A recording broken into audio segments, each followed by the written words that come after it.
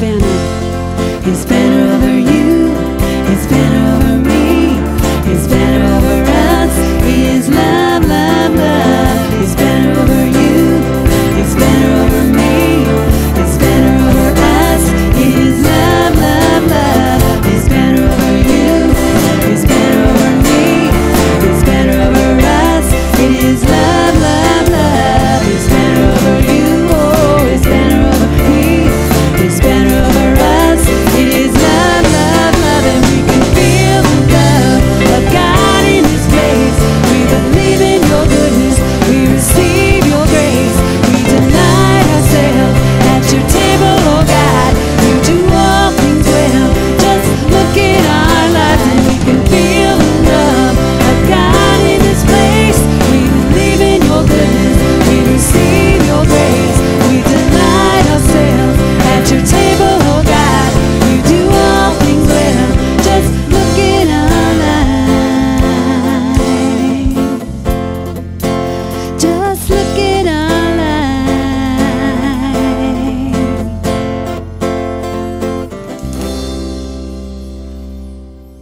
Bless you, Lord.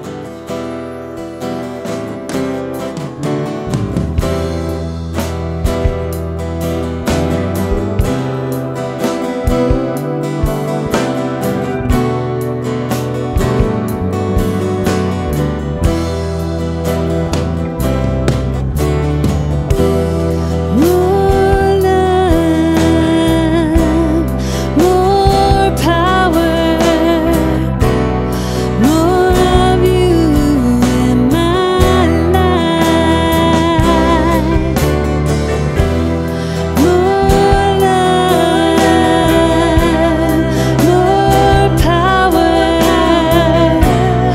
more of you in my life. I will worship you with all of my heart. I will worship you with all of my mind. I will worship you with all of my strength. You are my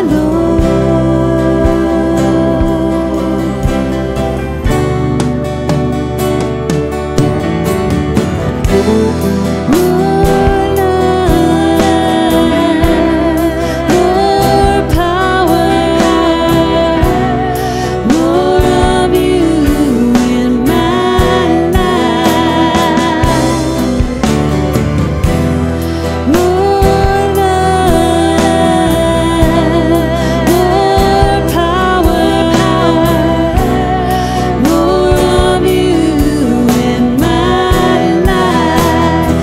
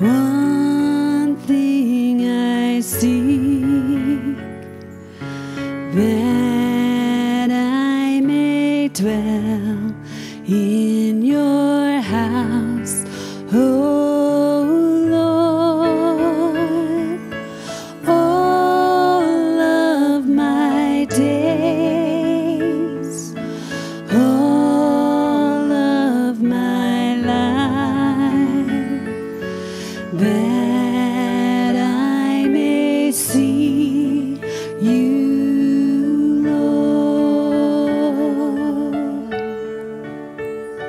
One thing I ask, one thing I desire, is to see you,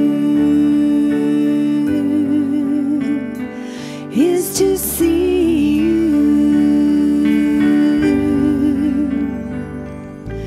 Hear me, O Lord, hear me when I cry. Lord, do not hide your face from me. You have been my strength, you have been my shield, and you will lift me up. One thing I ask, one thing I desire, is to see you, is to see you.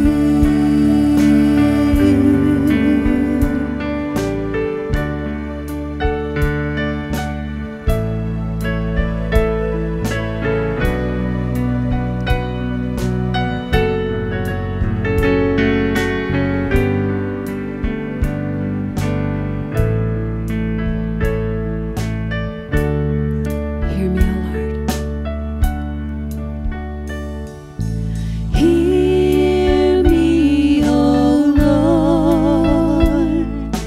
Hear me when I cry.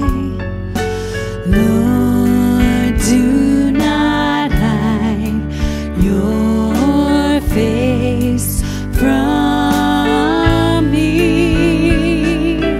You have been my strength, you have been my shield, and you will lift me up. One thing I ask, one thing I desire, one thing I ask, one thing I desire, is to see you, is to see you. I wanna see you, I wanna see you. All of my days, all of my life, that I may see you, Lord.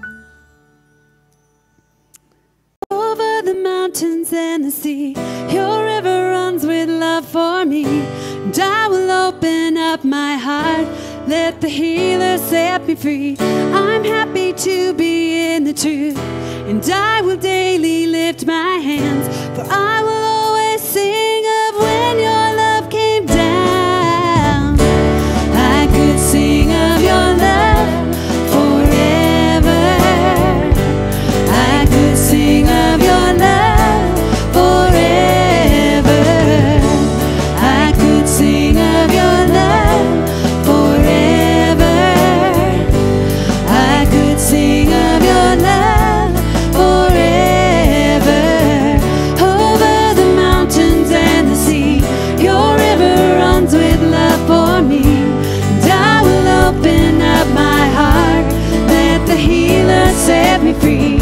I'm happy to be in the truth, and I will daily lift my hands, for I will always sing of when your love came down. I could sing of your love forever.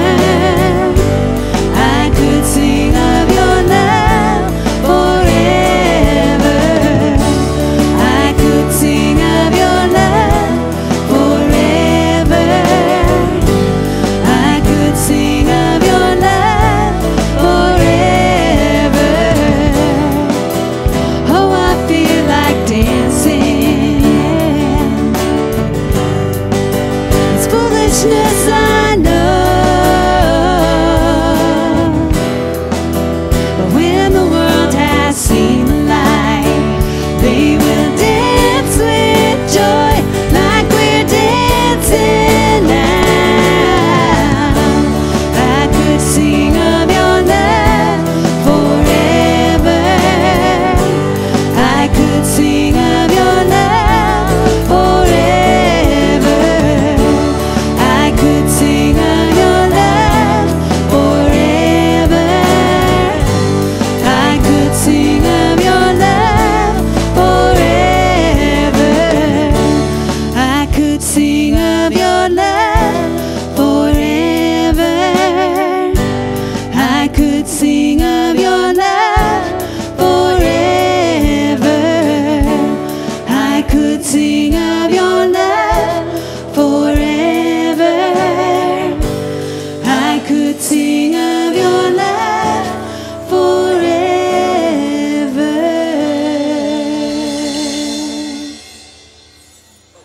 Daniel chapter 3, as we continue our series in values that stand the test of time. And tonight we want to talk about developing trust. I just tell you this, loved ones, right off the bat. If we don't learn to trust, we're not going to go very far with God or with anybody else. A question that everyone needs to answer is, whom will I trust? Whom will I trust? We are a society that really is skeptical. We're full of unbelief. We're full of doubt, especially when it comes to relationships. We have a really hard time believing about the God of the Bible, really wanting to have relationship with us. And so, because we've been burned, maybe because of what our theology has been or what our experience has been, sometimes we have a real skepticism even towards God. We really wonder, can I really trust God? And then, of course, if I went around the room tonight and asked this particular question, how many of you have been burned in relationships? Every hand would go up in this place. And so it makes us want to stand a distance and away from individuals because we don't want to trust. But I want you to hear a truth, at least what I believe to be a truth, and that is this. I believe that trust in relationships, whether we're talking towards the Lord or if we're talking towards one another, is the oil that really runs relationships. And the reason why a lot of people are really isolated and alone tonight is because they have chosen, because of hurt or because of bad experiences in relationships, therefore I will never have another close relationship, and we just make an island of ourselves and we really don't trust individuals. It's not a good deal. It's not a good thing. God wants us to trust. God wants us to know that we can trust not only Him, but we can trust other people. A recent survey showed people who we distrust the most and the ones we trust the most. Let me tell you the ones that we distrust the most. Number one, telemarketers. Those people that just have that sense to call you as you put your first bite of dinner in your mouth. You know the ones I'm talking about? I have a son-in-law that taught me something about this. He says, when they call me, he said, I ask them their name. And so they'll politely give him their name, like Joe. And he says, Joe, I want to tell you something. I'm going to start praying for a better job for you. And then hangs up. Number two is this. Now, really, this is really kind of, I'm on both sides of this, so be patient with me and understand. Second, people that, or a category of individuals that people really don't trust are used car salesmen. For those of you that don't know, that's the way I made my living for a number of years. And now I'm a preacher, and now you're really wondering, aren't you? What is this guy doing? And then number three is this, the lowest on the totem pole, and you guessed it, politicians. Now, the ones we choose the most, or choose to trust the most, are number one, pharmacists. The people you get your drugs from. And then number two is this, pastors. So I'm going to give you a little dose of medicine tonight, okay? Here's what we want to talk about. If we don't trust God, listen to this, loved ones. If we don't trust God, we will create an idol out of something, and we'll begin to place our trust in that idol. In Psalms 105, it talks about people that create their idols. They make them out of silver and gold, the psalmist says. They have hands, but they can't feel. They have eyes, but they can't see. They have feet, but they can't walk. They have ears, but they can't hear. And then it goes on to say this. Now get this word, those who trust in them will become like them. And here's what God is saying. And let me just say this to you. Is that anything can become an idol. It can be a car that's sitting out there in the parking lot this evening. It can become a car. Actually, it can even become good things. An idol can become a family. Anything that takes the number one place in your heart is what the Bible calls an idol. And the reason why God says, I don't want you to trust in idols, is because whatever that idol is that we have chosen to put our trust in is going to disappoint you. It can never live up to your expectations. And that's what happens to a lot of individuals. They think about the dream home. If I just had this dream home, and then they take years. And by the way, I'm not against anybody having a dream home. And neither is God, for that matter. But what happens then is that everybody puts their resources and thinking into this over months and years and all the rest of it. And then it comes and they live in it for a little while, and then they find out, well, this doesn't meet my expectations either. And God is saying in a very real way, when you begin to put your trust in anything other than me, then what you're going to end up is disappointed. And I don't want you to be disappointed. I want you to trust me, because I'm the one that can provide what your expectations are. I'm the one that really can bring solidity into your life. I'm the one that can take you to the next step. But we have a society today that allows individuals to create their own idol, to create their own God. And really what it is, and I just kind of thought about this myself, I believe what really is going on in our society today is not anything new, first of all, but it's something that has gone on for all of mankind and basically back to the Garden of Eden. Listen to this. People want to create a God that they can control. They want to create a God that is basically under their control so they can do what they want to. And now what we have in our society is we have people that are espousing this kind of theology and basically saying, God is within you. All you have to do is find out who this God is and just kind of go with whatever you believe might happen to be God. And this simply is what we call in theology or theological terms is syncretism. I'll take a little bit from this religion and I'll take a little bit from that religion. I'll put a little bit of my own self in this. And then we come out with our own God that basically we can control ourselves. And God says that's an idol. God says that's not something that you can trust. That's not something you can really develop relationship with. As a matter of fact, we have, what I would call talk show theologists. And basically, like what I'm talking about is Oprah Winfrey. Understand this about Oprah, and I don't have a thing in the world against Oprah, but she's a spiritualist. She's not a Christian.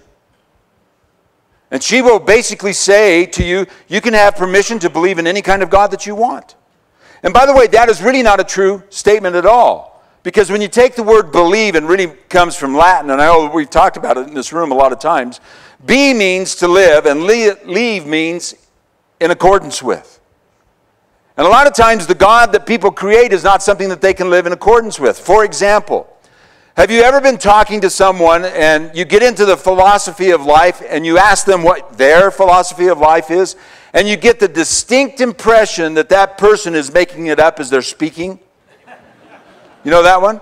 There are so many people, and hear this, people, and here's the travesty of this particular example that we're talking about. A lot of people will base their eternity upon what they think is truth. And here's a really scary thought. A really scary thought that really ought to put trembles in all of us tonight. A lot of people are getting their theology from Hollywood. I cannot believe how many times I hear people, well, I really felt like they really spoke, and they could have said something that's true, but I want you to know. It's like, Star Wars. If I ask the question, how many in here have seen Star Wars? Probably every hand would go up. And what does it say in there? It says, the Force be with you. And really what we have is a God that, has a good side and a bad side. And let me just say this. I've watched Star Wars, and before any of you think I'm getting legalistic, I'm not. But I just want to say this to you. Don't take your theology from that. Watch the movie and enjoy it, but don't take your theology from it because it's not God. It doesn't have anything to do with God, or at least the God that we serve. Might have something to do with a small God, but not the God of the Bible, you see. As a matter of fact, now I'm really going to step on some toes, but since you're in here and I've already taken the offering, big deal. Listen to this. Cheryl and I, the other night, we went to see, and every time I say something about movies, or you get a letter, or I can't believe you recommend. I'm not recommending this. I'm just telling you, I went to see it because I thought it was something that I wanted to see what Hollywood was saying, and that was Bruce Almighty. And you know what? I really came away, and there were some cute things in there and all the rest of it. You know really what the message was? God's a man. God's just another man. Kind of look at that and walk away and get this theology straight, loved ones. Get this really straight. There is such a chasm between man and God that only one person could actually come in between that, and his name was Jesus. And let me whisper another point of theology to you. You will never be God. Nor will I. There's one, you see. And then we have this one called George Burns. Remember, Oh God? Do you remember that one? Oh God. And here's kind of and don't take this out of context, but kind of a bumbling little old man that walks around with a cigar in his mouth that really doesn't have the answers. And people come away, Christians come away sometimes with thinking, wow, I really think they had something to say there. Well, it's entertainment, people, but it's not theology. And it's not the God of the Scriptures at all. Another one. Well, and this is just ideas that come out and people, is that God is some kind of a granddad. And hear this tonight. It is so true. Most people in the Western world, and especially in the United States today, we do live in a post-Christian era. These people are deists. A lot of people in our culture today are deists. They believe in this grandfather type of God that kind of created this thing and then took away off because he had a lot of other things to do in the universe and just kind of left it up to us to go on as however we would choose. And people, you know what the real point of all these different things that I've been talking about as far as where people get their ideas from God? It doesn't matter what I believe. It doesn't matter what you believe. It doesn't matter what I believe is truth, and it doesn't matter what you believe is truth. Because the only thing that really matters are the facts. And God says there are no other gods but me. And hear this. Hear it really clearly tonight. Relationships are the strongest around truth. And the reason why a lot of people do not trust God is because they don't know God. They know a lot of different things about gods with a small g, but they don't know about the God that we serve. And so it comes back to this revelation, back to this understanding that we really have to know that God wants us to have relationships. And the way that we have relationships is we learn to trust what truth is, and the Bible tells us what's truth. And what we're going to talk about tonight are the three Hebrew children. We're going to talk about Shadrach, Meshach, and Abednego. And we're going to talk about three individuals that were really up against a culture that believed in a false God. And they chose to serve. They chose to trust. They chose to believe that the God that they had experienced, the God that they had been taught about, was the true God, and God delivered them. And when we get to a place, loved ones, and just hear it clearly tonight. When we get to a place in our life, and every one of us are, and maybe some of us are here this evening, we're going to get to a place in our life where, if I can say it this way, the test of your faith is really going to come. Cultural influences or demonic influences or whatever influences that we might be around. It may be another human being that's saying something to us that puts us into a test of faith. It's at those moments that we learn to trust. And it's a principle, hear this, it's not just a principle that goes on here in the 21st century. This is a principle that we will live with for the rest of eternity, is learning to trust God. And hear this clearly tonight. The reason why we can trust God is because His character is the same yesterday, today, and forever. There is no shifting of shadow. There's not even a little bit of darkness in Him. God is light. And He says, the way I have been in the past is the way I will be in the future. And if you trust me today, I can guarantee I'm going to be there for you tomorrow. And you know, one of the reasons why the Apostle Paul talks about, a fight of faith is because every one of us get into situations in our life where we have to fight through again and saying, God, I'm going to trust you. And here's the reason why. And we're going to read about it tonight. Lots of times the circumstances that we find ourselves in doesn't look like God.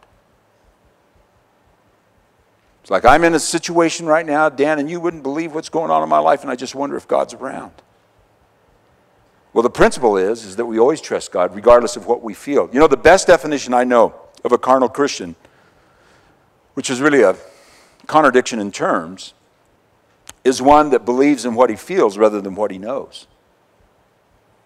And God says, I'll never leave you, nor will I forsake you. I will always be there. We need to practice what we know, not what we feel. And understand that's exactly what the three Hebrew children were going through. They were going through a time where Nebuchadnezzar had set up this idol, and he put an incredible influence on his culture to bow down and worship this idol. And the three Hebrew children said, we're not going to do it. And that's where we pick up the story in verse 13. Furious with rage, Nebuchadnezzar summoned Shadrach, Meshach, and Abednego. So these men were brought before the king, and Nebuchadnezzar said to them, is it true, Shadrach, Meshach, and Abednego, that you do not serve my gods or worship the image of gold I have set up? Now, when you hear the sound of the horn, flute, zither, lyre, harp, pipes, and all kinds of music, if you are ready to fall down and worship the image I've made, very good. But if you do not worship it, you will be thrown immediately into a blazing furnace. I would say that would separate the men from the boys right there, wouldn't it? Then what God will be able to rescue you from my hand? And Shadrach, Meshach, and Abednego replied to the king, O Nebuchadnezzar, I just love this. the right response to this. We don't need to defend ourselves before you in this matter. If we are throwing into the blazing furnace, the God we serve is able to save us from it. And he will rescue us from your hand, O king. But even if he does not, huge statement right there. We want you to know, O king, that we will not serve your gods or worship the image of gold you have set up. Then Nebuchadnezzar was furious with Shadrach, Meshach, and Abednego. And his attitude toward them changed. He ordered the furnace heated 7 times harder than usual and commanded some of the strongest soldiers in the army to tie up Shadrach, Meshach, and Abednego and throw them into the blazing furnace. So these men, wearing their robes, trousers, turbans, and other clothes, were bound and thrown into the blazing furnace. The king's command was so urgent, and the furnace was so hot, that the flames of the fire killed the soldiers who took up Shadrach, Meshach, and Abednego. And these 3 men, firmly tied, fell into the blazing furnace. That's an interesting part there. Why did they have to fall into the furnace? Why couldn't they have fallen out and away from it? Verse 24. Then King Nebuchadnezzar leaped to his feet in amazement and asked his advisors, "Weren't there 3 men that we tied up and threw into the fire?" And they replied, "Certainly, O king." And he said, "Look, I see 4 men walking around in the fire, unbound and unharmed. And the 4th looks like the sons of God." And I like it better in the King James where it says the Son of God. Far better.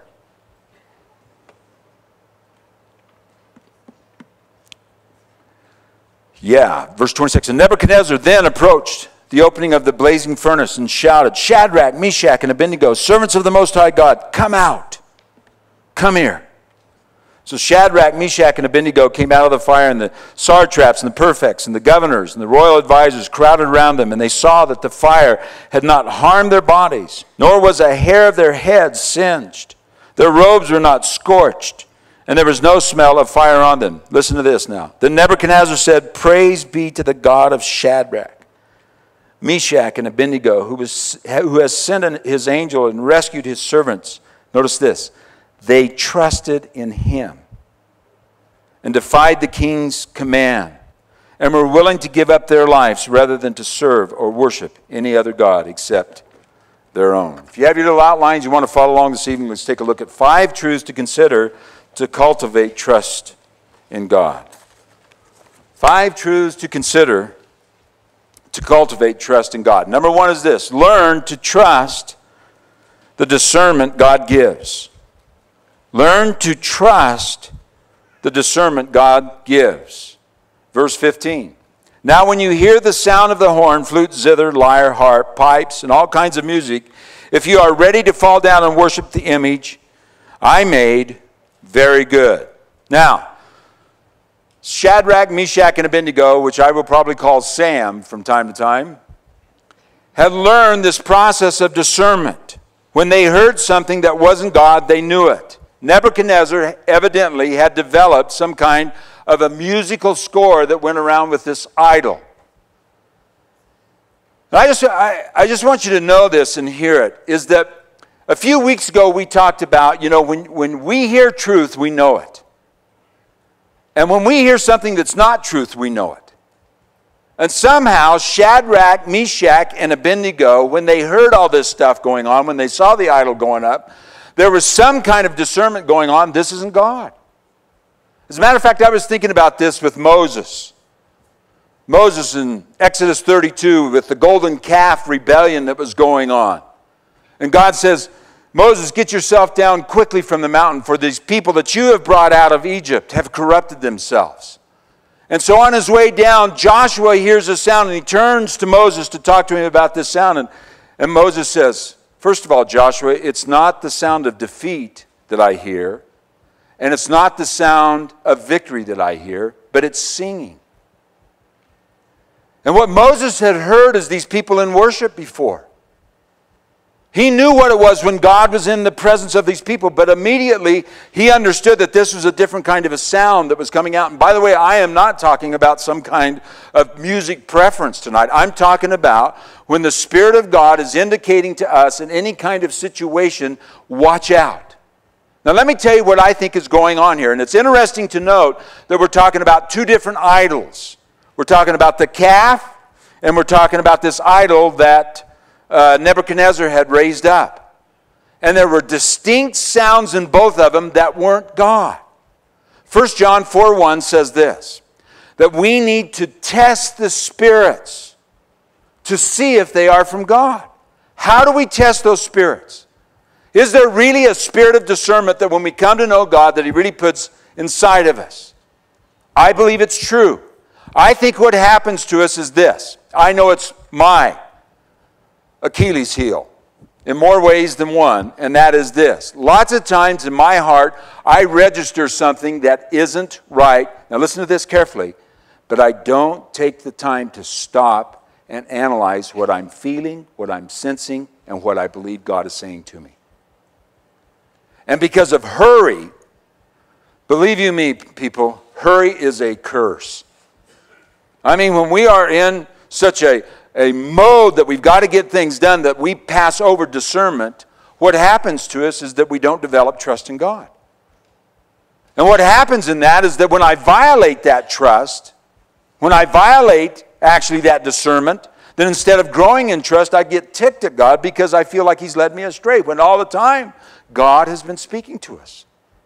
See, I don't think it's going to happen on the day of judgment when we get up there and saying, God, why did you allow me to get in deception? That He's going to say, well, the reason was. The point of it is that God has given us discernment.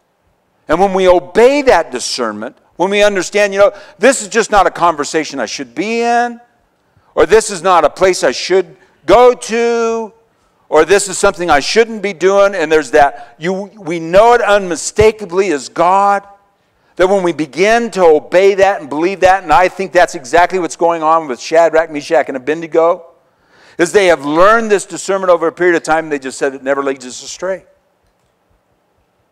And trust begins to develop in our lives because we've learned to cultivate the discernment that God has given to us, and He never leads us astray. Amen?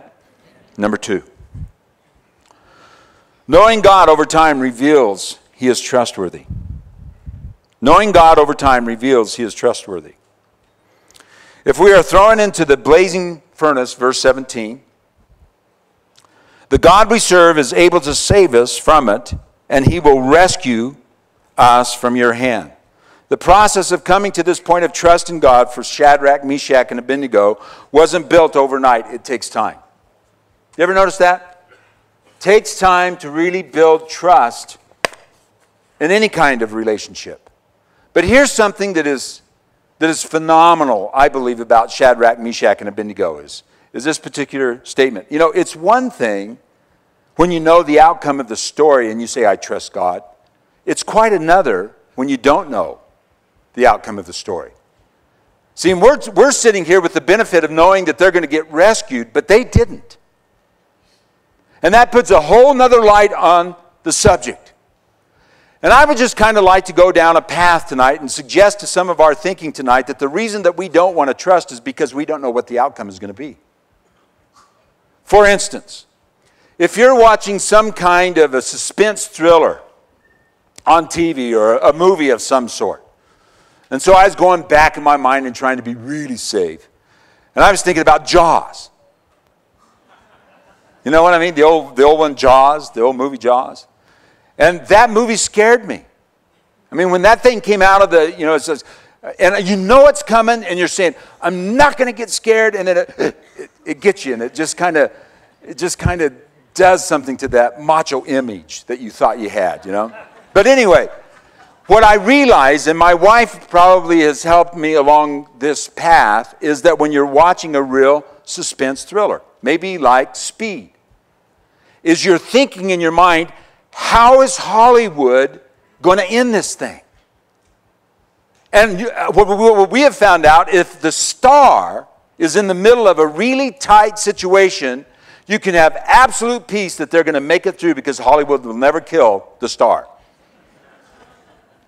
But anyway, what I have figured out is this, is that if I can figure it out how they are going to actually end this movie, then I don't have to live in suspense. And especially if it's a movie that you've already seen before. You know what I'm saying? You don't even have to worry about it. You know exactly how it's going to come out. But here's the point. When it comes to real life, listen to this, loved ones. We can't take the suspense out. And that's trust. I don't know how the story's going to end. But Shadrach, Meshach, and Abednego said, whether he chooses to deliver us out of the fire or in the fire, we're going to trust him. And here's my point. That kind of trust does not come overnight. That kind of trust comes a little bit here and a little bit there. As a matter of fact, and I'm going to finish with this tonight. Hear it clearly tonight. Hear this one. If we don't trust God in the small things, we will never trust him in the big ones. Some of us are facing what we think are huge. And God's saying, but you don't know what I have planned for you. And if you don't choose to trust me here, you'll never choose to trust me out there. Shadrach, Meshach, and Abednego were ready to lay down their lives. And I'm saying is because over a process of time, they learned to trust God. That's where God wants us to be. Number 3 is this. Trust grows in the environment of community. Trust grows in the environment of community. Verse 18. But even if he doesn't, we want you to know, King, that we will not serve your gods or worship the image of gold you have set up. From verses 16 to 18, 9 different times plural personal pronouns were used describing more than one. Now, here's what's going on. Is Shadrach, Meshach, and Abednego are in a community. And I've kind of thought about this.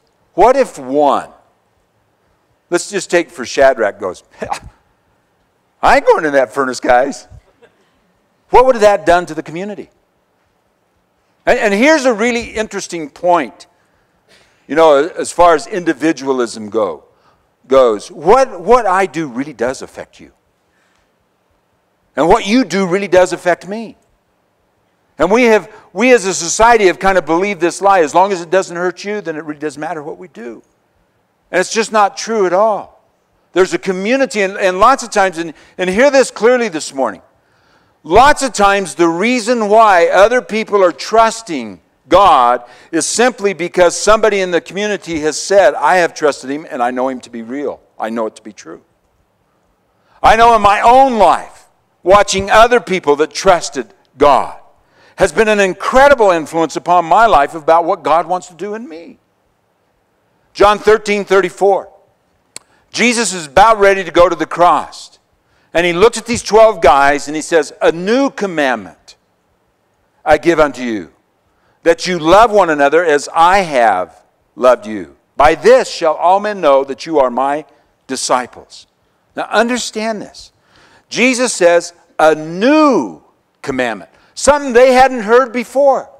There's a little community of 12 guys. And Jesus knows what's about ready to take place. And he's saying to these guys, you're really going to go through some really tough times in your life.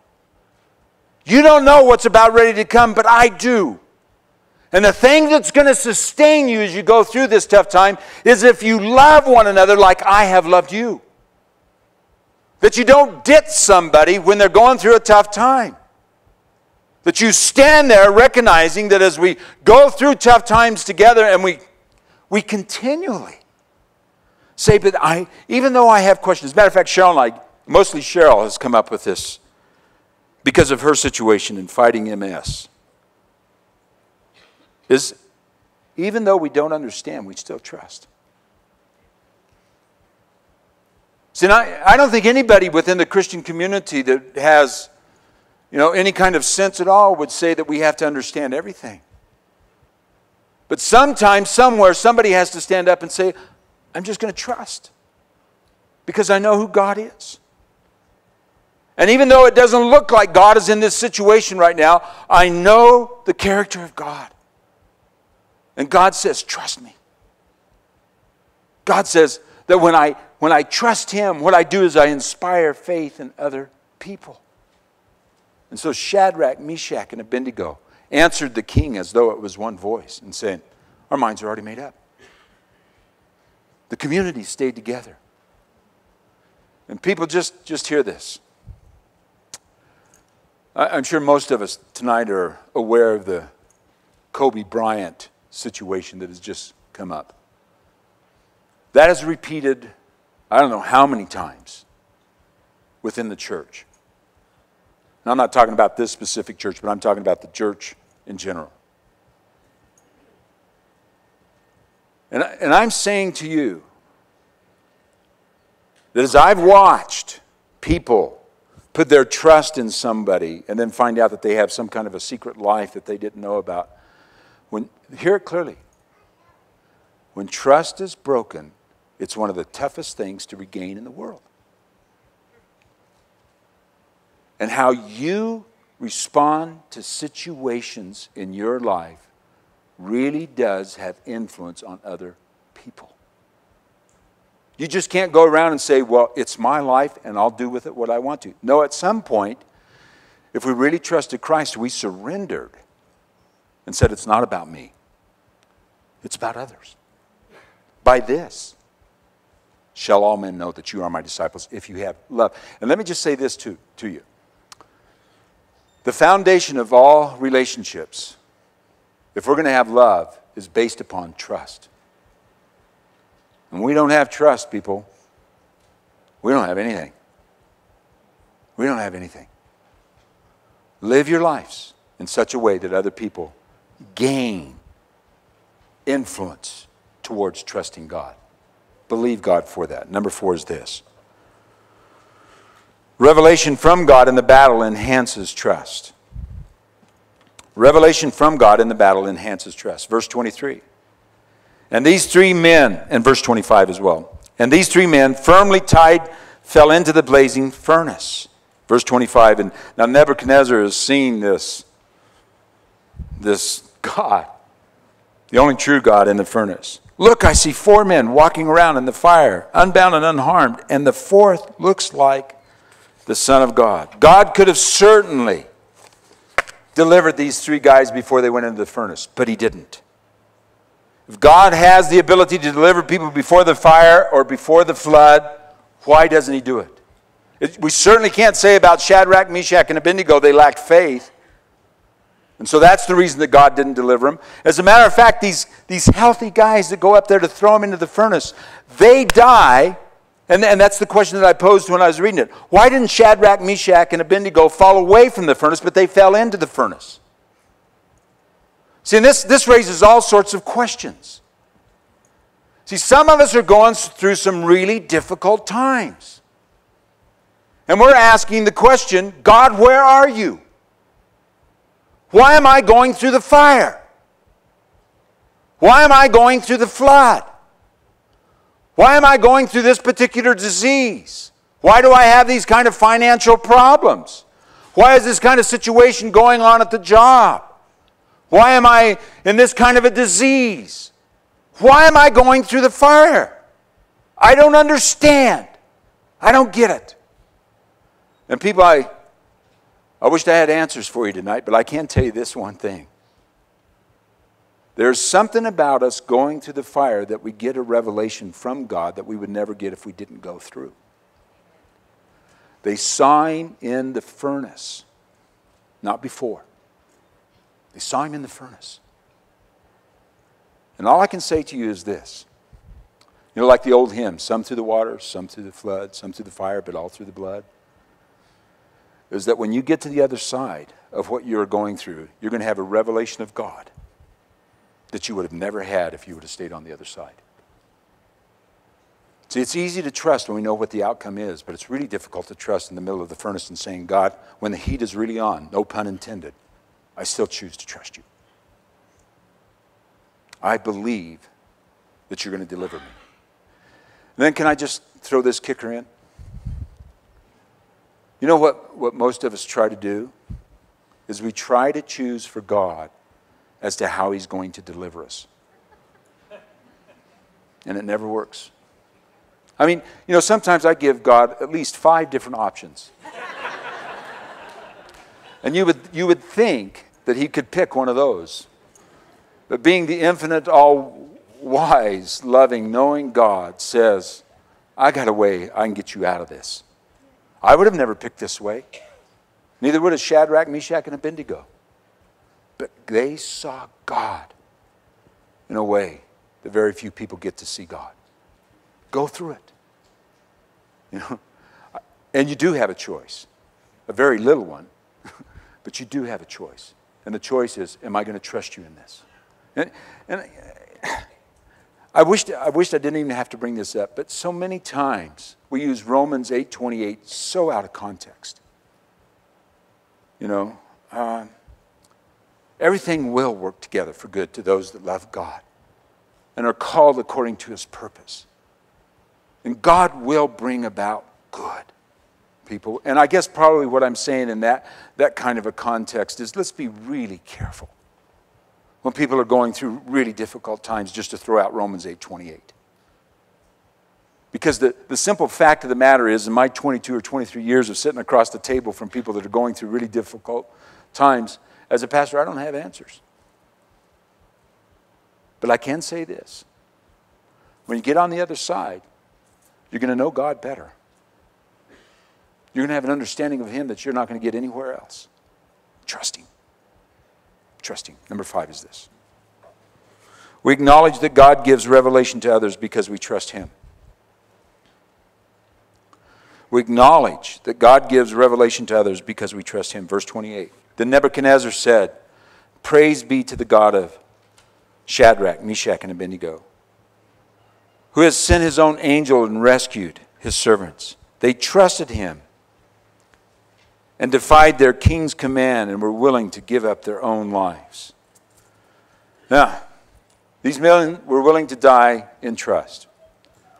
Now, I want to say something here that I think every one of us just should really tune into is this. We will either die in trust or we will die out of trust. Very few conclusions have I come to in my life, but I have come to this particular conclusion. You die like you live. Every one of us in this room will die like we live. And if we have trusted God, when it comes to our time to die, we will die in trust. And if we have not trusted God, when it comes to our time to die, we will die out of trust. Years ago, I was in business with my dad. And one of the worst things that you can hear from a banker are these words: you're out of trust. I mean to tell you, that just puts quivers in all sorts of people's livers. You know, it is just like, because you know why? You're frozen. You can't move. You're out of trust. And yet God says, I want you to live in trust. I want you to live trusting me. I want you to believe that every decision that I have for you is the best thing. And I really want to be honest with you at this particular time. I think one of the reasons why people, especially in America, are so bored with their faith is because at some point we stopped trusting. We got comfortable. And we thought, we'll build a life around this comfort. And God comes along and knocks down the doors and says, but I don't want you to live there. I want you to take another step. I want you to move with me in obedience. I want you to trust me again. And loved ones, hear it. Some of us here have never really trusted Christ with our lives. And what I mean by that, some of us here have never really crossed the line of faith yet and just saying, I know enough about you, Jesus, that I really need to trust you with my life. And see, this is the highest stakes game in town. Where are you going to spend eternity? And Jesus says, if you trust in me, I've got power over death. I can grant to you eternal life. But that takes trust. Saying, I'm going to trust you because I understand that you've never lied to anybody. You've never led anybody astray. But there's a second thing that I want to talk to us about tonight that are believers. In a couple of months, I'm going to ask this church to do something that we've never done before. And if you're suspecting it's money, you can put away your checkbooks, because I'm not talking about money. I'm talking about some of us need to trust God in a whole new area. And what I felt from the Lord this afternoon as I was on my walk was this. Some of us need to say, before we even know what the outcome is, before we even know what the challenge is, and what I really felt impressed with was this: God, I'm going to trust you.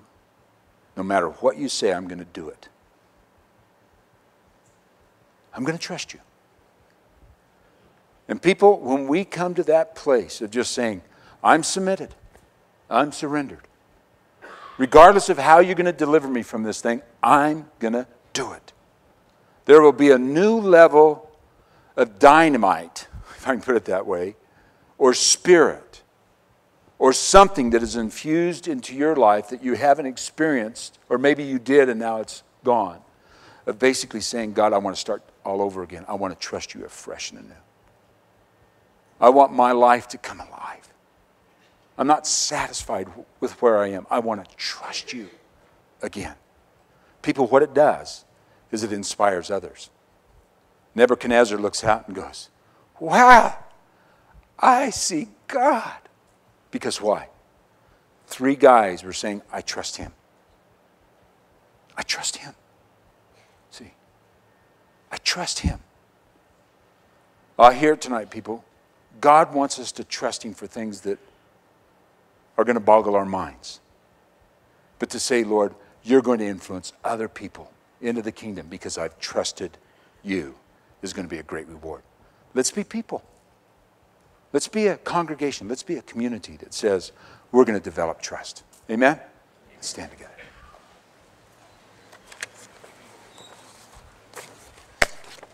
Let's pray.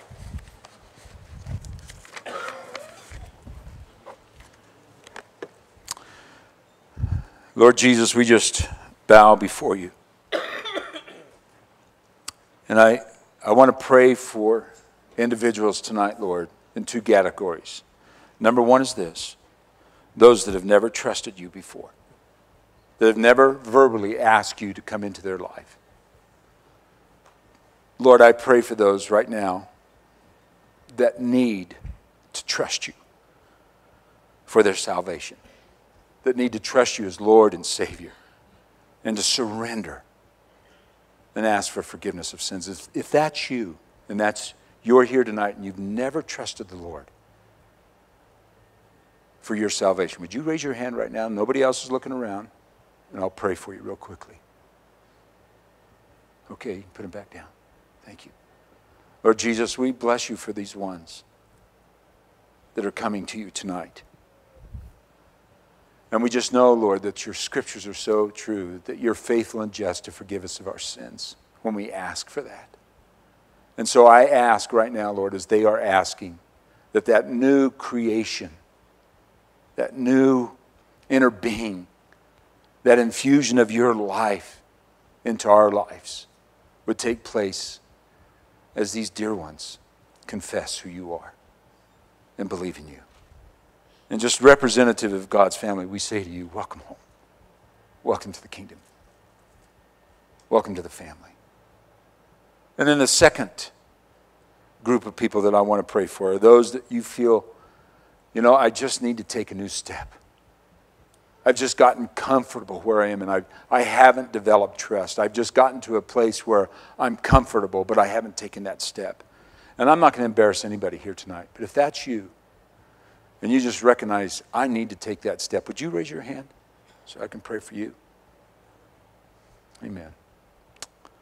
Lord Jesus, we just come before you, and I put myself in that category. Oh God, I ask tonight that your grace would enable every one of us that are choosing to trust you more.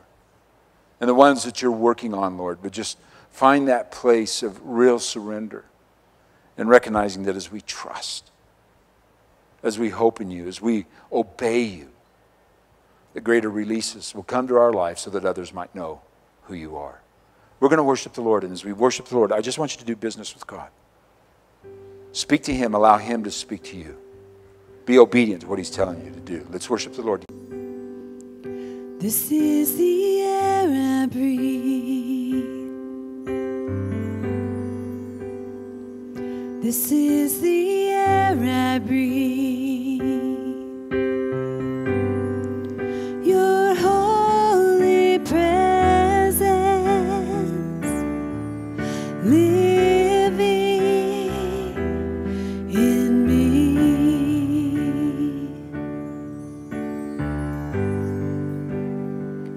This is my daily bread.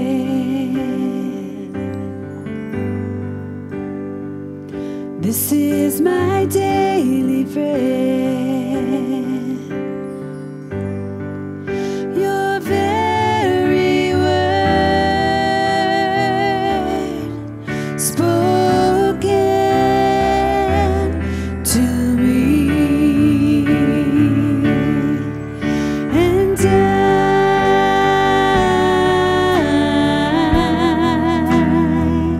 I'm desperate for you.